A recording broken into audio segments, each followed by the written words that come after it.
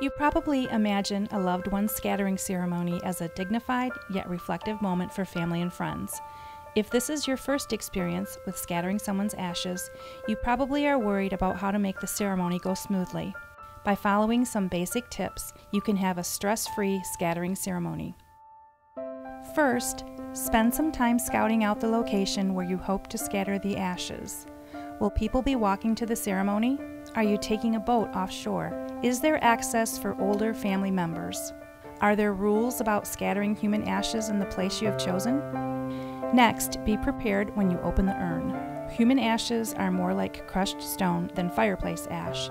Many people expect the urn contents to be ash only and that it will all blow away lightly in the wind. If you plan the location and scattering process with human ashes in mind, you will avoid the emotional surprise of how to handle it on the spot. Most importantly, scatter ashes downwind. Before you open the urn, check the wind direction and make sure that it is to your back. Even if you are careful, those involved in scattering may have some ash get on their hands or clothing. Consider bringing a small towel and bottle of water in case it is needed after scattering. To simplify the process, there are cremation urns like scattering tubes and biodegradable water urns designed to help make the dispersing of ashes easy and dignified.